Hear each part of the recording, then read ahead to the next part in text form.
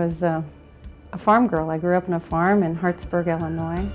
And ever since I was in first grade, when I was 6, I wanted to move to Texas. After college, my husband was looking for a law school, and I convinced him that Texas was the place that we should be moving to. I was convinced that the stars in Texas were indeed bigger and brighter than any place else. Both my daughters were born in Texas. A major turning point in my life was when I returned to Hartsburg after one of my aunts had died.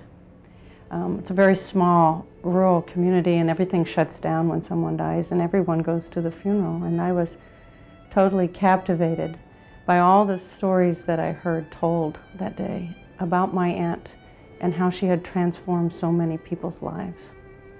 I realized that whatever she had, I wanted that in my life as well. I didn't know that it was going to lead into the places where I am now. In 1994, many of us came together and worked on a gang peace summit that brought people together all across the community. And that really was the birthing moment for the Peace Center. We were committed to making it a different world.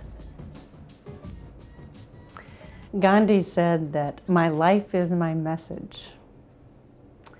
And one of the premises that we work out of at the Peace Center is that words are one thing, but our actions provide model, and they speak louder. We hold vigils at sites of violence. It is to give not only a model, but another image in our world. I sleep better at night because I do this work. I go to bed believing that I've done everything I can in the day to contribute to a different world and a different legacy in this world.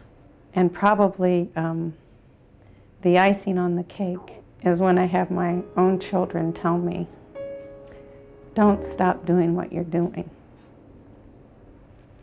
And when they tell their own friends how important it is and how much they've learned from their mother.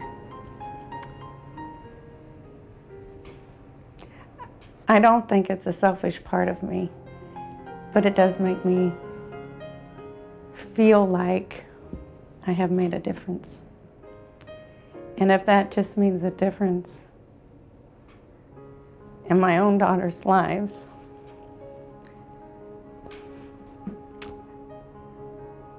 then that is enough. That is enough.